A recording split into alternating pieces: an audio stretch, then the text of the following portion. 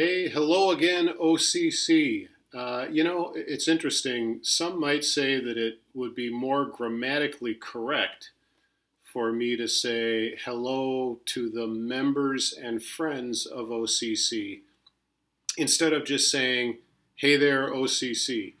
But I actually think it's great that a lot of the times, not just in my videos, but in Jeff's as well, we're sort of greeting each other by just saying, hello, OCC. It's a good reminder during this stay home period that the church is not the building. When we address OCC, Ozaukee Congregational Church, we're not directing our comments to the building. I mean, we have a cute, and some might even say lovely sanctuary, and we've got a beautiful fellowship hall as well, and that's all fine and good. But we are the church, not the building, but us as people. And so when I say, hey there, happy Wednesday, or happy midweek, or just hello to OCC, I'm talking to people and not to a building. It's just a good reminder for us during this quarantine period. So let me ask, how are you? How are we? How are we doing during this period? Who gives a rat's hat? Well, okay. How about this question? When you wake up in the morning and you begin to get your brain oriented out of your dream state and into reality, what do you think when you begin to realize where you are and when you are? The most bellicose barrel full of Bull Durham anybody's ever heard you utter. Well, okay, fair enough. It is a strange period that we're in, isn't it? The days seem to run together, the weeks seem to run together, and now we're even to the point where some of the months are beginning to run together. It's bizarre to think that we're now more than 2 months into all this, more than 8 weeks into all this. Maybe the more significant questions for us are, who are we? As in, what have we learned about ourselves during this safer at home period, during this pandemic crisis? What have we learned about our own personal strength, adaptability, resiliency? What have we learned about the assets that we bring to the table? And maybe what have we learned about some of our own personal weaknesses or concerns as well? I've heard it said that this crisis has been like an MRI for society. And a lot of you, like me, have had an MRI. It's not a lot of fun. They stick you into that tube. You're not allowed to move for like half an hour while they do the magnetic imaging of some part of your body. In my case, it was my neck and shoulders. But it's not a great experience. But you understand the metaphor when people say that, right? That this crisis that we're living through has been like an MRI for society. It has shown more clearly and distinctly some of the problems that we have, some of the inequalities, the inequities in society, some of the dysfunctions in our government and in our economy. But it's also shown, I think, quite brightly and clearly some of our great strengths and some of the human compassion that is such a part of our society too. We've seen so many stories on the news, and some of us may even see it in our day-to-day lives, examples of people lending a hand and helping out, going out of their way to be helpful to their neighbors in ways that maybe they wouldn't have a couple of months ago before all this started. So an MRI for society. I've also heard it said that the word crisis, if you dig far enough back into its etymology, you'll find that it is sort of like the intersection between danger and opportunity.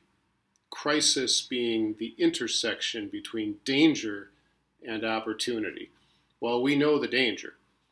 If we're not careful, if we venture out too much, too fast, too carelessly, no hand washing, no sanitizer, no face mask, if we're not careful, any one of us can get sick, or maybe even worse, any one of us could give the illness unwittingly to somebody else, and that person could get sick.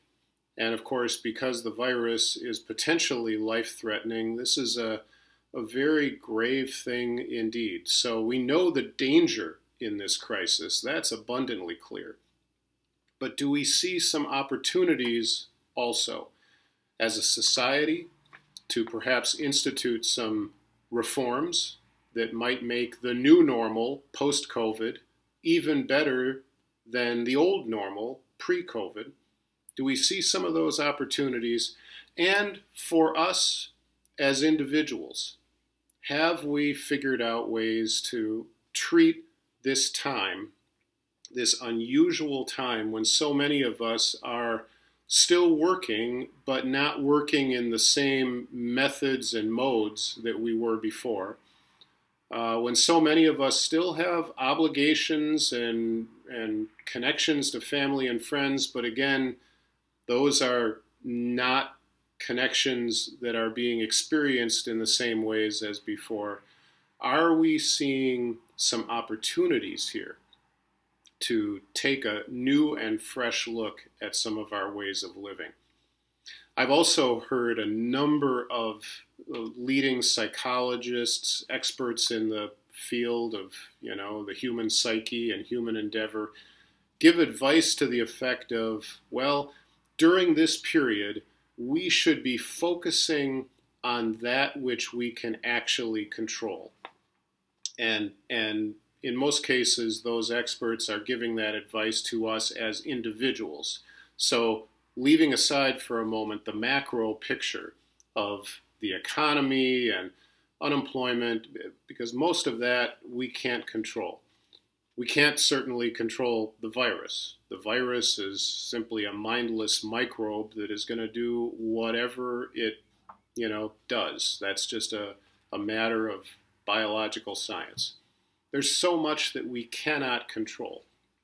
We can't individually exercise much control over what our political leaders do and the decisions that they reach about how to handle this situation economically and politically, and yes, in terms of quarantine and safer at home orders and all the rest. There is so much that is outside of our individual control. And that lack of control can lead to a feeling of anxiety and uncertainty and a different kind of stress than we're accustomed to. So they say, well, not a bad idea to focus on what you can control. And I know, maybe without even realizing it, some of you are adopting that mindset. I've heard people say, well, all I really set out to accomplish this morning was a load of laundry, and I did it, and I feel good about that. Okay, that's totally fine. That's great. Part of our approach to this time is maybe to tweak or adjust our own expectations of ourselves. So setting goals that are perhaps smaller and more achievable makes an awful lot of sense. We've all been cleaning things, so that's something that is within our control. If we set aside time to clean out a junk drawer or a closet or the basement or the attic or the garage, if you've managed to do that, good for you, that's great. I myself, I've done some of that, certainly, but I've also found myself walking a lot. What in the name of Marco Blessed Polo? And how we treat our bodies, how we exercise, that's at least somewhat within our own control, even during this period. You all know I'm an avid tennis player. I am suffering from a horrible case of tennis withdrawal. It has been since Friday, March 13th, since I've hit a tennis ball. And it really is eating at me. But I just have to take a breath and realize that everyone from the indoor clubs in the area to the United States Tennis Association itself has said that, at least for now, it's probably not safe to play the game of tennis, because how do you get around at least touching the same tennis balls as your opponent? Maybe touching the net post or the bench on changeovers. You get it. So my response has been, well, what I can control is to walk. And I'm walking 4, 5, sometimes 6 miles a day. Well, zippity-doo-dah. And I'm listening to podcasts and whatnot, and I'm finding it to be some of my favorite time of my day. So that's another element of our lives that we can control. We can eat right. And maybe that's even easier during this time period because we don't have the temptation to go out to restaurants and bars. So we can eat a little more healthily, perhaps. That is grade A 100% bull cookies. We can sleep well and hopefully a lot, and give our immune system a little bit of a boost from lots of good 8 or 9 hour a night sleep. So that's all good. And I've been catching up on television. Oh, pony pucks. Yeah, and I'll throw up here on the screen some of the stuff that I've been into. I mean, over these last few weeks, I have watched the entire first season of Star Trek Picard. You know I'm a big Trekkie. I've watched the entirety of both seasons of Star Trek Discovery. I have also watched the entire final season of Homeland, which has been one of my longtime favorites. That's been great. I've also, like a lot of you, been reading quite a bit during this period. And here are some of the things I've just been reading for fun. I'll set aside all the theological and devotional stuff that may or may not be of interest of you. But James Patterson, I'm a big fan of the Alex Cross books. I recently read both Target Alex Cross and Crisscross. The Tom Clancy, Jack Ryan novels, I'm a big fan of those. I've recently read True Faith and Allegiance, and I'm right now working my way through Oath of Office. And I've been listening to books on Audible, Amazon's Audible service. And during this 8 weeks or so of Safer at Home, during my walks and so forth, I've polished off David Brooks' The Second Mountain. Highly recommended. Great, great book. Whether you read the hard copy or listen to the audio book, highly recommended. Richard Stengel's Information Wars, fascinating if you're into politics and diplomacy and the digital age in which we find ourselves. And very inspirational. Kate Bowler's Everything Happens for a Reason. That audiobook is actually read by the author herself. She is reflecting during this book on her own cancer diagnosis at a young age, in her 20s, as a young mom, a young wife. Very inspirational stuff. Highly recommend that as well. All right, so during these midweek videos in recent weeks, we have been talking about S words, words that begin with S. And let me remind you of what we've covered so far.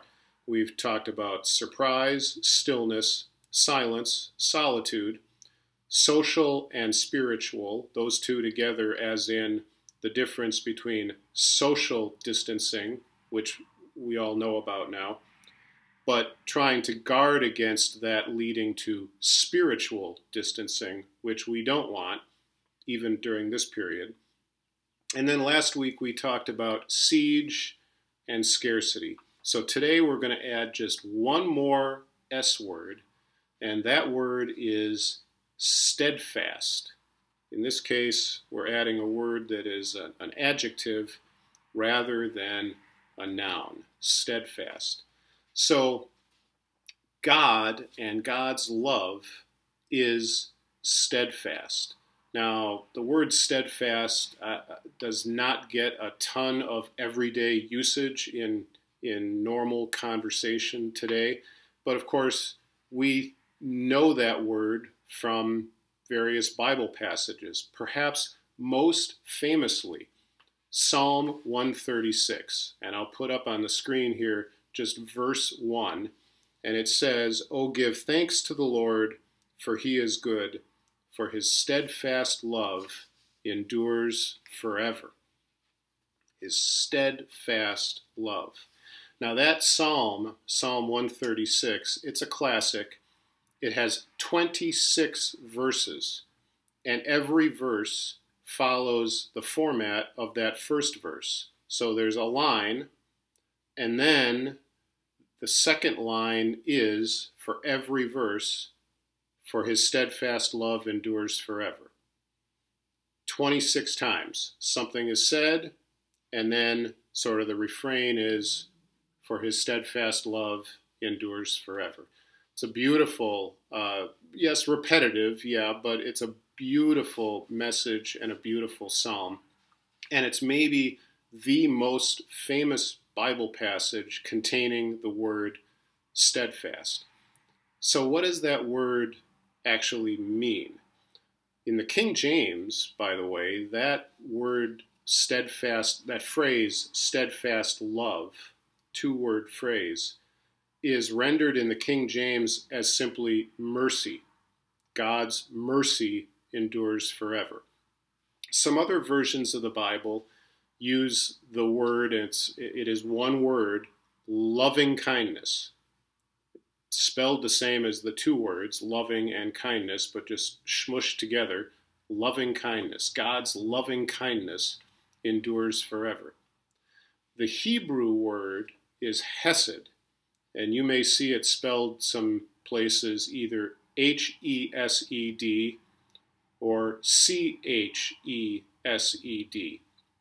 Hesed, or if you're a Hebrew expert, and I am not, but if you are, you may be able to make that more guttural, sort of chesed kind of thing. So what does that word mean?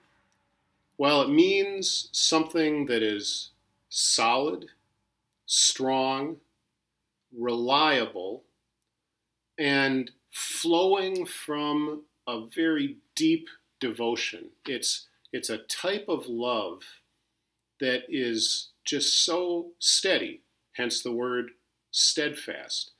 Again, solid, strong, reliable, day after day, moment after moment, year after year, reliable, because it flows from a very deep devotion.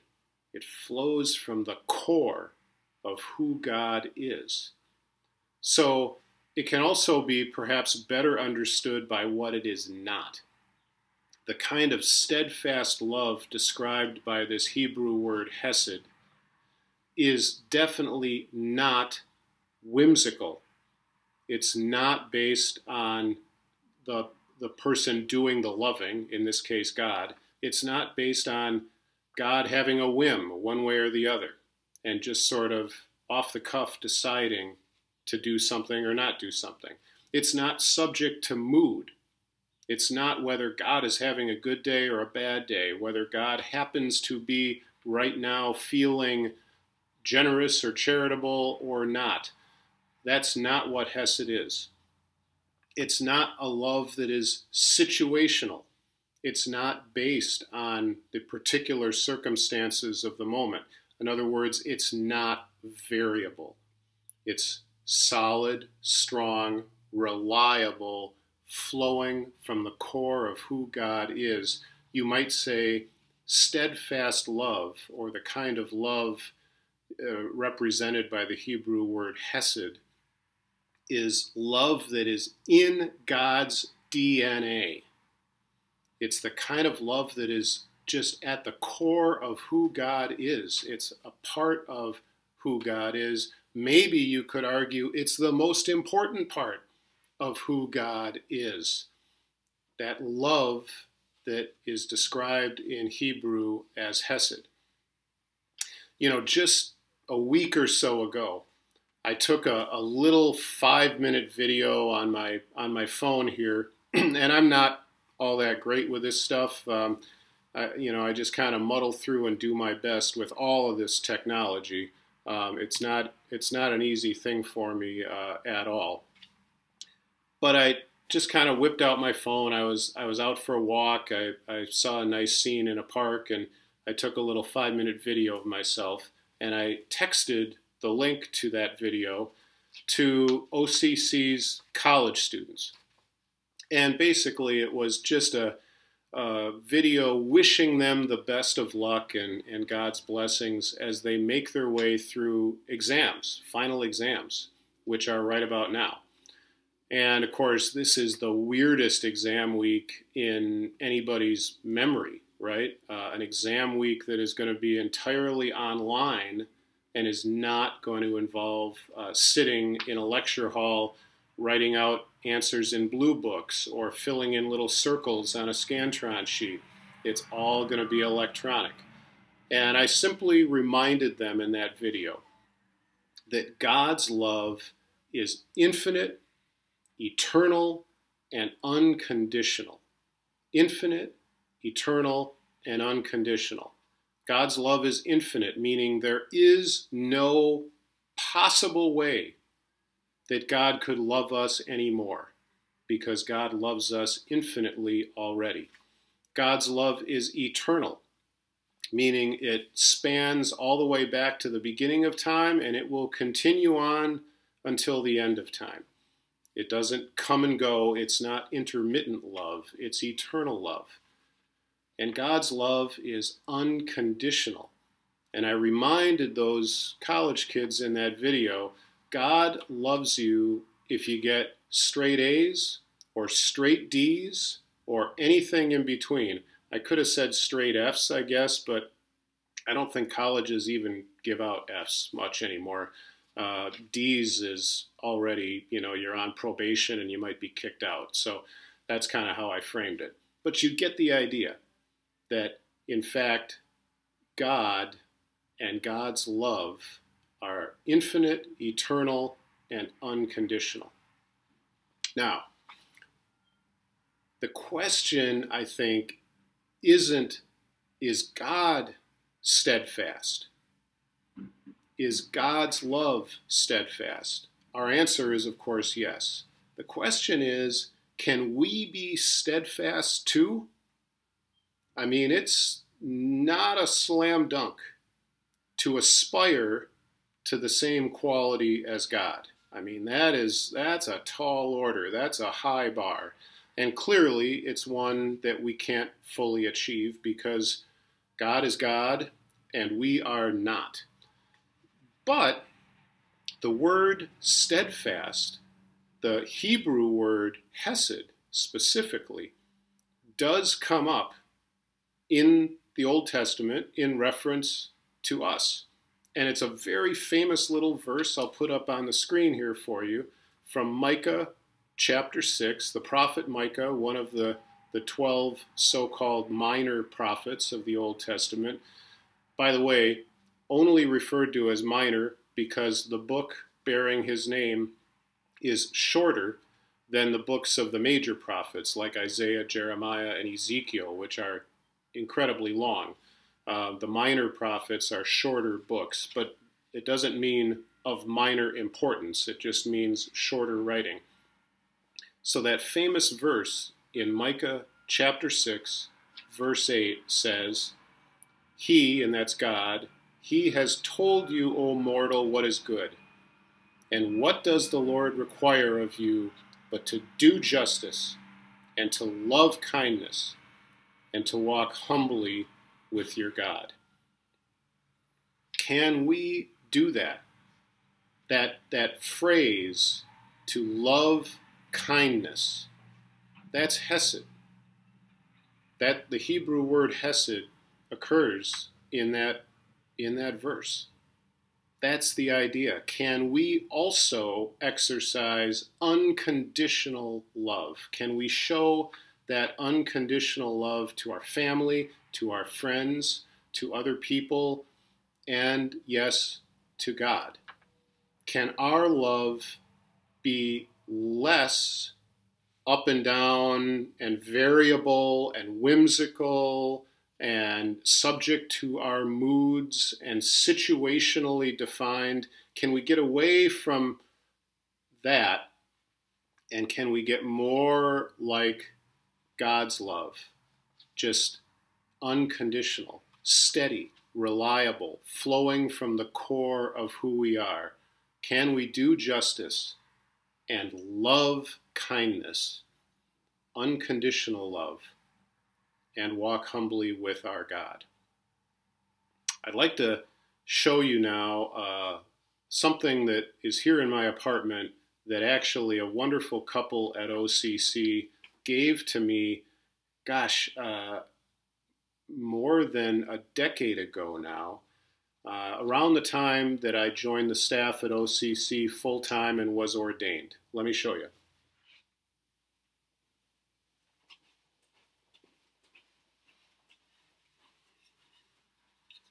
Here's what I'm talking about.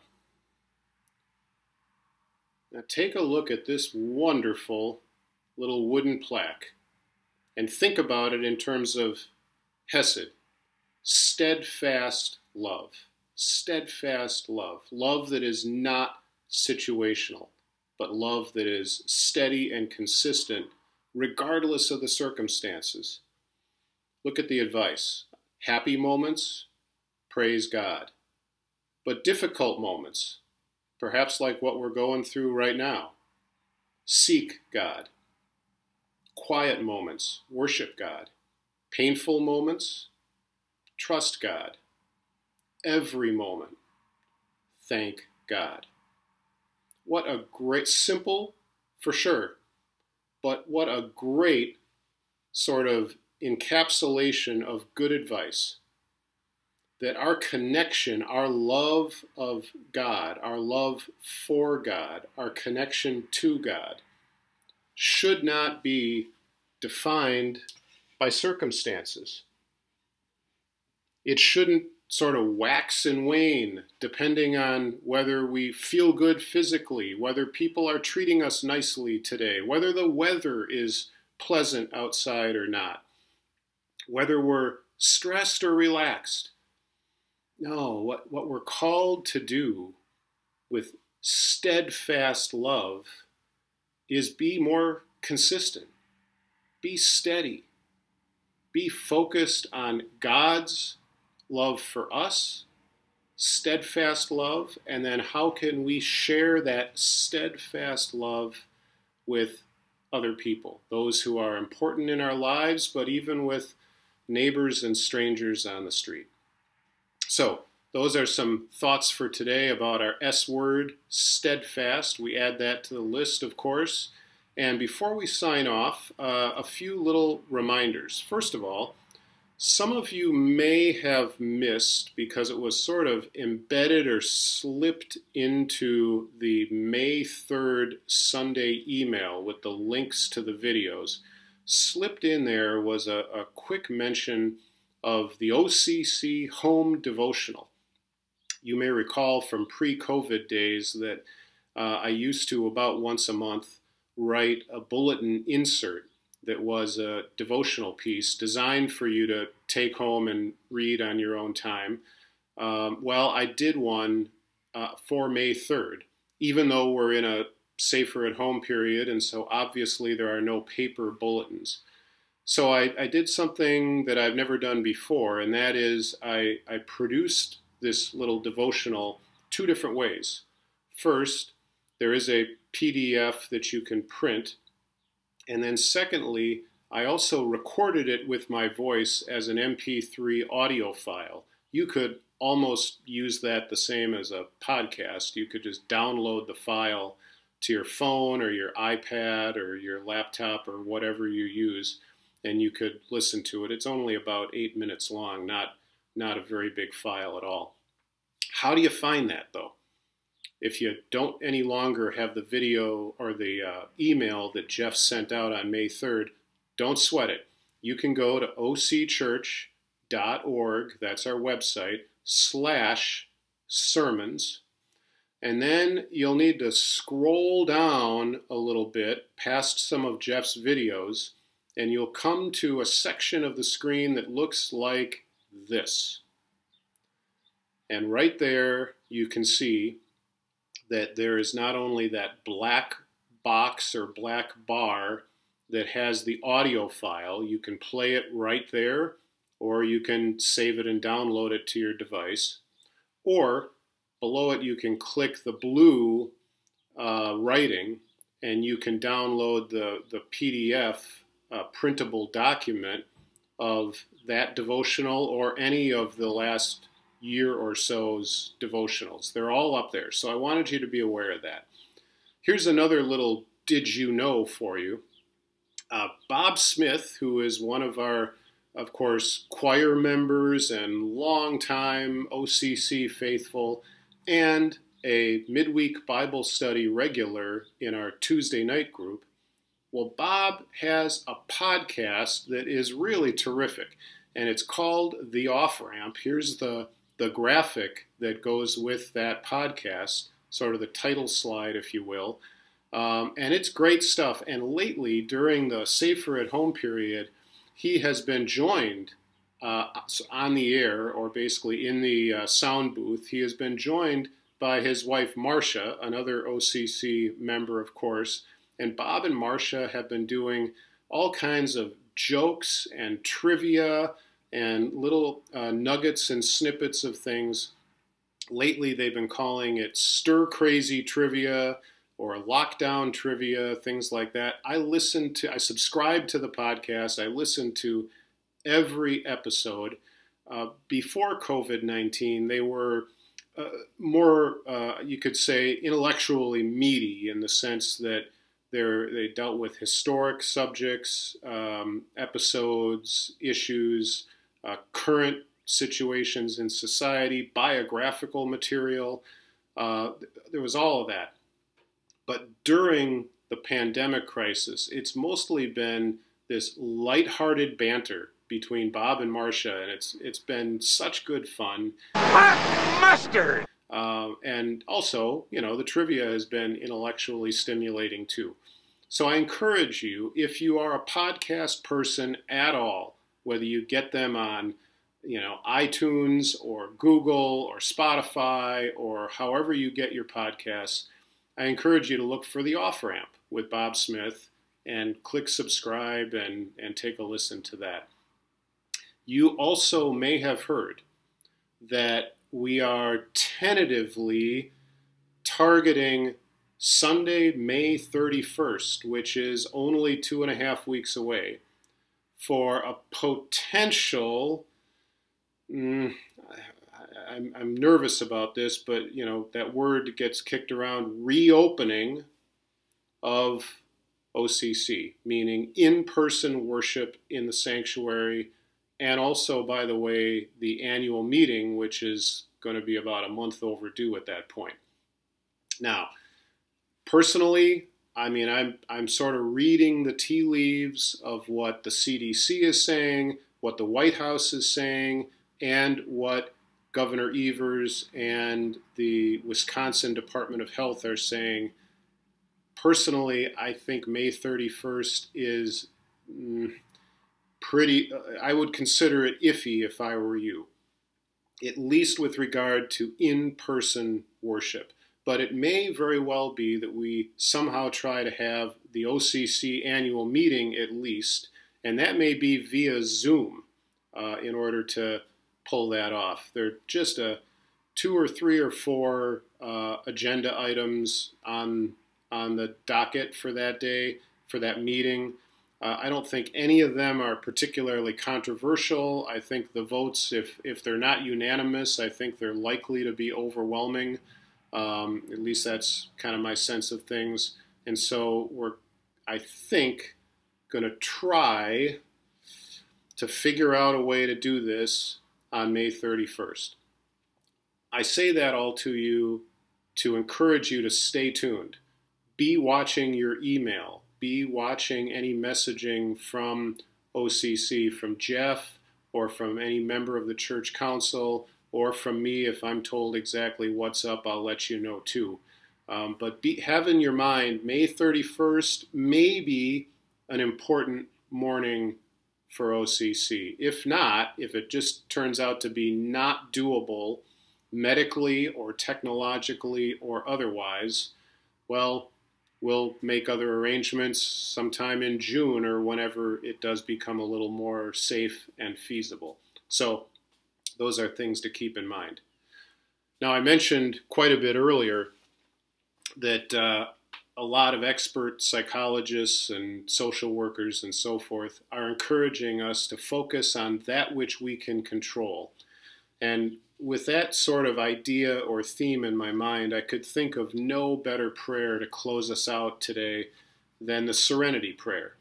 A lot of you are familiar with some version of that. There are multiple versions of this prayer. You may or may not know that it was written by Reinhold Niebuhr, a clergy person, theologian, professor in seminaries, was a professor and mentor of OCC's founding minister, Dick Bookman. And by the way, Reinhold Niebuhr was also the author of a number of books. This is a fairly famous one right here, Moral Man and Immoral Society. I've got that on my shelf from my seminary days. He had a pretty noteworthy brother also, H. Richard Niebuhr, who wrote famously Christ and Culture, among other books. So this is a pretty famous guy, Reinhold Niebuhr, and he wrote this prayer, and it's thought that he wrote the first version of it way back in the early 1930s during the depths of the Great Depression.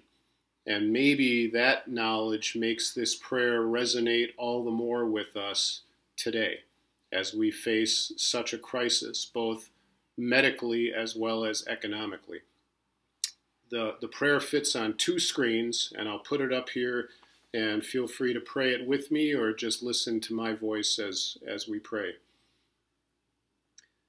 God, give me the grace to accept with serenity the things that cannot be changed, courage to change the things which should be changed, and the wisdom to distinguish the one from the other, living one day at a time, enjoying one moment at a time, accepting hardship as a pathway to peace, taking, as Jesus did, this sinful world as it is, not as I would have it, trusting that you will make all things right if I surrender to your will, so that I may be reasonably happy in this life and supremely happy with you forever in the next.